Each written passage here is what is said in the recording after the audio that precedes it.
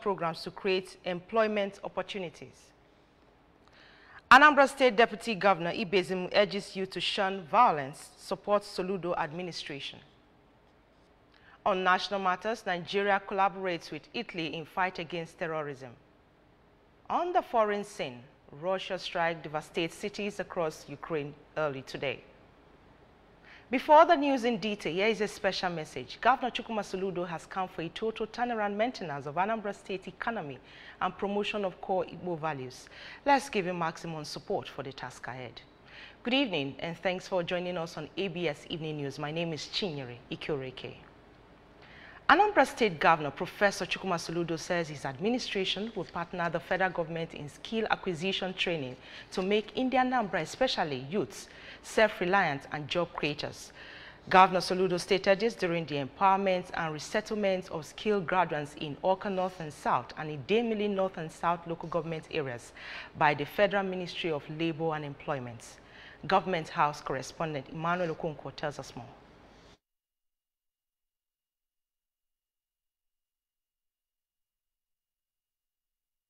At the events held at Skill Upgrading and Vocational Training Center in Alo, Idemili South Council Area, and Ministry of Labor and Employment Office in Awka, the beneficiaries were empowered and resettled, mostly in the field of irrigation, agriculture, recreational services, hospitality, and engineering, with startup equipment, including welding tools, generator sets, hairdressing equipment, and refrigerators, among others. Professor Soludo, who was represented by his deputy, Dr. Onyeka Chukwuibezim, described the gesture from the federal government as an act that is in line with the target of his government of training 5,000 persons in different skills and producing 1,000 millionaires yearly, assuring to do everything possible to ensure that Ndi Anambra benefits immensely from the scheme. The governor asked the youths and other interested persons in the state to register under the ongoing skills acquisition programs, learn the skills perfectly, and help in training others to drastically reduce unemployment and criminality in the state. The beauty of this program here is it cuts across all ages. But here we are not talking of political parties. No, we are talking of the people. Okay, and looking at the center, wonderful center, livable center, proximity to the roads, and I think we are set to go. Speaking earlier, Senator Ngige reminded the youths on the need to acquire a skill or more in order to survive in the present economic situation of Nigeria, explaining that gone is the era where white-collar jobs are seen as best work to do. Senator Ngige said that the federal and state government will soon sign a memorandum of understanding on the skills acquisition training scheme to ensure that it is sustained. Because seeing is believing. So they have seen and they know that we mean business. So we want to empower people to use their hands and empower themselves, give themselves job, upgrade themselves as an upgrading center, and then become entrepreneurs when they establish. That's why we are trying to encourage them by giving them what we can call starter packs. In their various speeches, the Director, Skills Development and Certification Department, Federal Ministry of Labor and Employment Headquarters, Engineer Tiza Shaka, and Controller, Anambra State Office of the Ministry, Mrs. Benedine Ojiogbuehi, cautioned the beneficiaries against selling the equipment and listed provision of adequate security in and around the training centers, connecting of the centers to public power supply, mobilization of the trainees, and catering for their training needs, and day-to-day running of the skill acquisition centers across the state as issues that need urgent intervention by the government. We also wish to employ all our beneficiaries of this program to maximally utilize this golden opportunity to better their lives, to achieve the desired objectives. Please don't sell these equipment. Don't sell this material out to anybody. In Awka, I am Emmanuel Okonkwo reporting for ABS News. Governor Chukwuma Soludo has constituted the State Boundary Committee with the Deputy Governor, Dr. Onyeka Chukwuibezim, as the chairman. A release signed by the State Commissioner for Information, Sir Paul Nwosu, said members of the committee include the Attorney General and Commissioner for Justice, Commissioner for Lands, Commissioner for Finance, Commissioner for Local Government, Commissioner for Information, and Commissioner for Budget and Economic Planning. Others are Surveyor General of the State, Chairman, State Council of Traditional Rulers, Traditional Ruler of Umumbo, representing Anambra North, Traditional Ruler of Unkulu, representing Anambra Central, Traditional Ruler of Enugu Moya, representing Anambra South, Anambra State Commissioner for Police, State Director of Department of State Services, DSS, and Comptroller of Immigration. Deputy Governor of Anambra State, Dr. Onyekachukwu Ibezimu, has called on youth in the state to shun violence and support the administration of Professor Chukwuma Soludo, which has great plans for them and the entire people of Anambra State. Deputy Governor Ibezimu made the call in Onitsha while addressing youth in the area. Government House correspondent Emmanuel Okonkwo tells us more.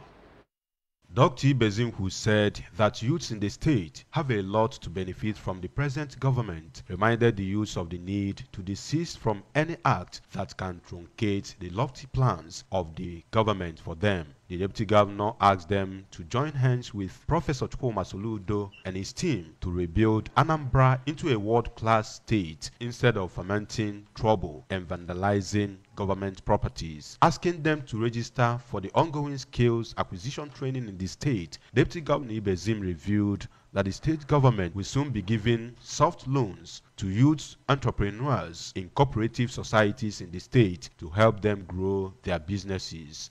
Head the committee. Very soon, I'll choose Ebenina Diocha in 1 million Diocha. More security on a governor. Then Umo Columbia Kitan. 1 youth, 2 skills. Malone, Osiaga Nenye, loan abro digage nata bank. Oya will be fee which in Nagachqueto Square 1. No government, Ghanaian interest-free loan. Unewelena Bambo, they train, who form cooperatives, etua, a new nego. Nakuzife, Mandiaga name outright empowerment. Nyonu Singwa, Akusichagolun, Welene Bido. Speaking at the event, Onitsha youth leader Mr. Ogbo Ogazi, on behalf of the youths, thanked the Deputy Governor on the visit and commended the leadership and performance of Professor Soludo-led administration, assuring that Onitsha youths are solidly behind his government and will always do the needful to assist in fast-tracking development in the area and the state in general. Because no time will you to differ. From Onitsha, I am Emmanuel Okonkwo reporting for ABS News. Laying of asphalt on the 16.8 kilometers Ajali-Akwono-Fija-Ufuma Ubunka Road is to commence in 15 days' time. The project engineer handling the project, Mr. Said Scarf, announced this while speaking to newsmen shortly after conducting them around the site. Works correspondent Ngozi Obileri, who monitored pace of work on the road, reports that construction started on the road, which has a span of about 9 kilometers in September 2022. Her report. So far, about 3 kilometers and 200 meters have been primed, while laying of stone base has been completed on 3 kilometers and 600 meters of the road. The road will have 2 3x3 sizes of box culverts, 1 5x5 box culverts, and 2 1x2 sizes of box culverts. One of the box culverts has been completed, while casting of others were ongoing alongside drainage construction on parts of the road. Commenting on the project, Engineer Scarf said they are working day and night to meet the September deadline given to them, adding that they are receiving necessary cooperation and encouragement from the state governor, whom he said is wasting no time in providing all they need to fast-track the job. We achieved up till now, let me say 5 kilo. It's ready for line drain, both sides, and we have stabilization 3 kilo and 600 meter. And also we have applied stone base for 3 kilo and 200 meter. And we did priming for 2 kilo. The Transition Committee Chairman for Orumba South Council Area, Prince Neville Uchendo, who spoke to journalists at the site, expressed satisfaction with the quality of work going on at the sites, as according to him, the road will last more than 30 years after construction.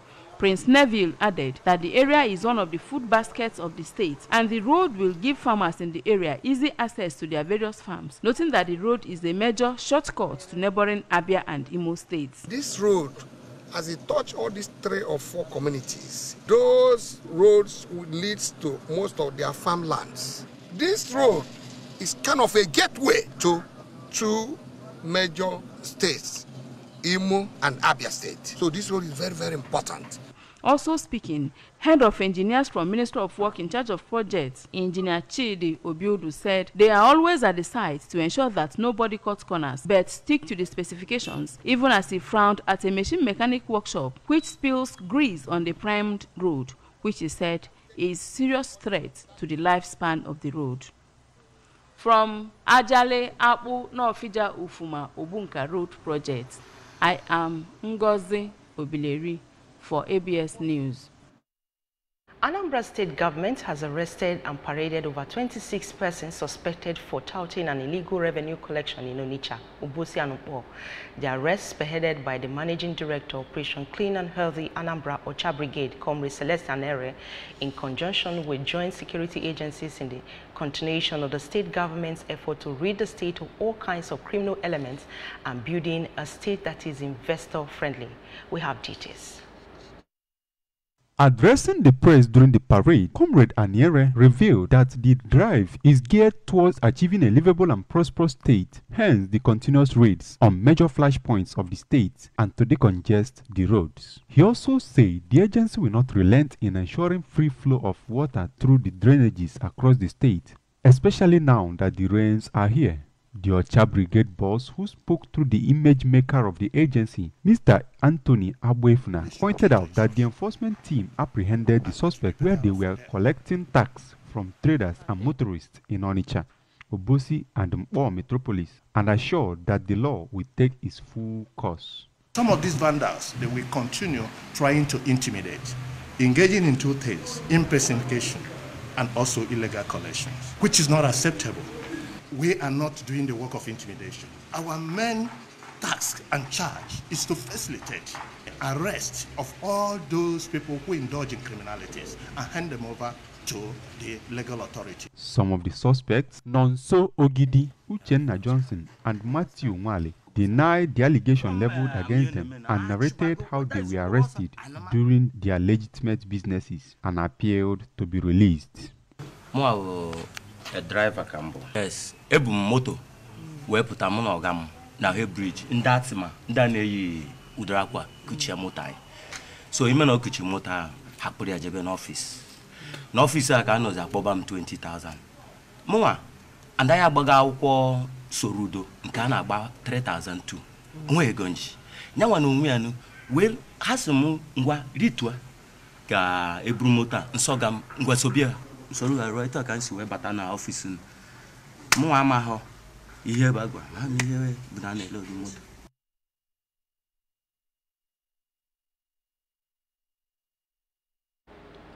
When ABS News returns, Nigeria to collaborate with Italy in fight against terrorism. Russia strikes devastate cities across Ukraine early today. Here is a special message. Governor Chukwuma Soludo has come for a total turnaround maintenance of Anambra State economy and promotion of core Igbo values. Let's give him maximum support for the task ahead. Stay with us.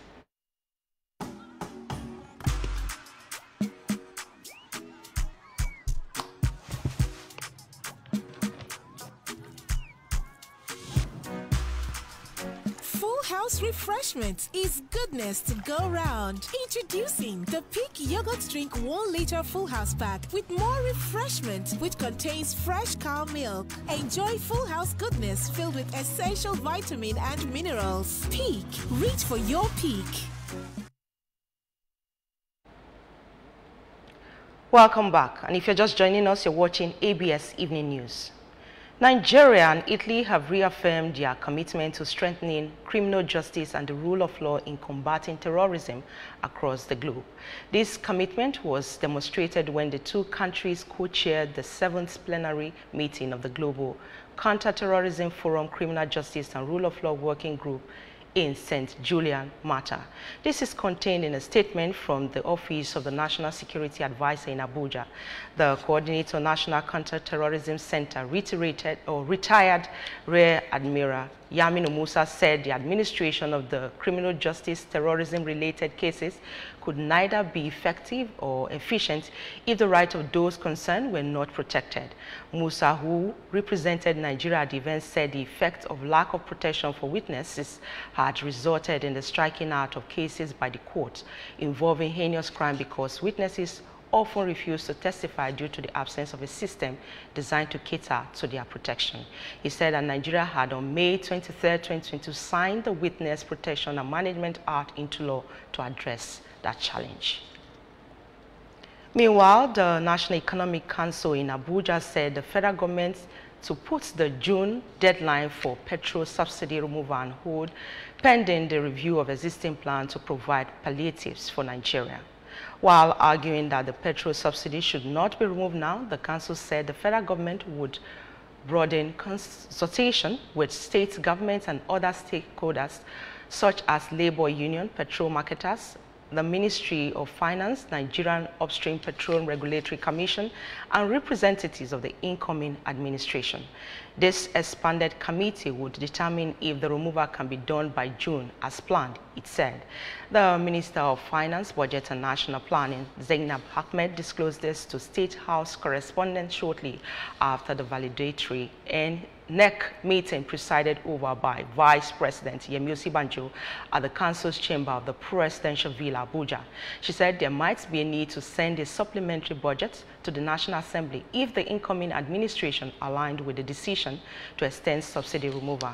However, the NEC argued that the subsidy should be removed in a way that does not worsen hardship.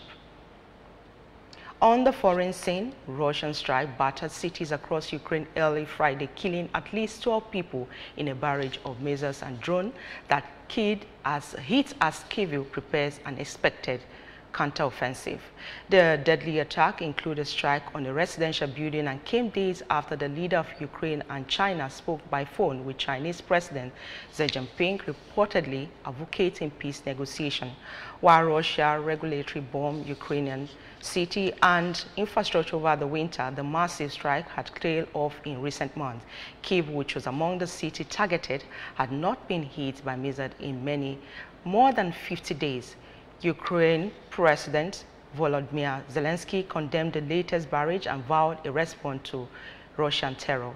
Most fighting is now taking place in the east of the control of the industrial Donbas region, particularly the city of Bakhmut, which has been almost completely destroyed.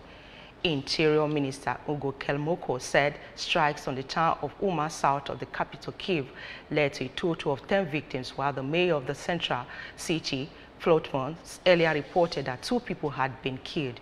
Ukraine said it had drawn 21 of 23 Russian missiles and 2 attack drones overnight. In sport, ex-Super Eagles coach Sunday Olisah has labeled Unai Emery the best coach of the era following his impressive work since joining English Premier League side Aston Villa. The Spanish coach joined the Villarreal in October 2022 from Villarreal. His move to join the English was questioned by many owing to the fact that the English side were going through a torrid time, winning just 2 league games and sit barely above the relegation zone. The Spaniard took over from Steven Gerrard's position at Villa Park and has since turned the fortune of the club around. Aston Villa defeated Fulham 1-0 to move to the 5th on the log with 54 points, a big achievement for a team battling relegation some months ago. Emery boasts some impressive records since taking over at Villa Park. No team in the Premier League have won more points than his side in 2023, having won 36 points, 2 points more than Manchester City and 4 more than Arsenal. That's the size of our package tonight, but remember that you can follow news and programs on ABS from any part of the world by liking our Facebook page at ABS Radio Television Oka. Subscribe to our YouTube at youtube.com/ABS Television Oka. Follow us on Instagram at ABS Radio TV. You can also log on to our website at www.absradiotv.com. The main point again, Anambra State government is to partner federal government in skill acquisition programs to create employment opportunity.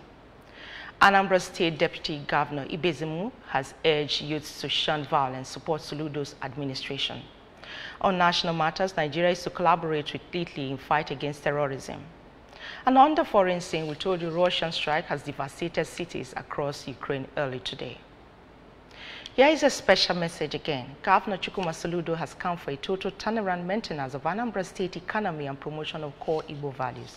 Let's give him maximum support for the task ahead.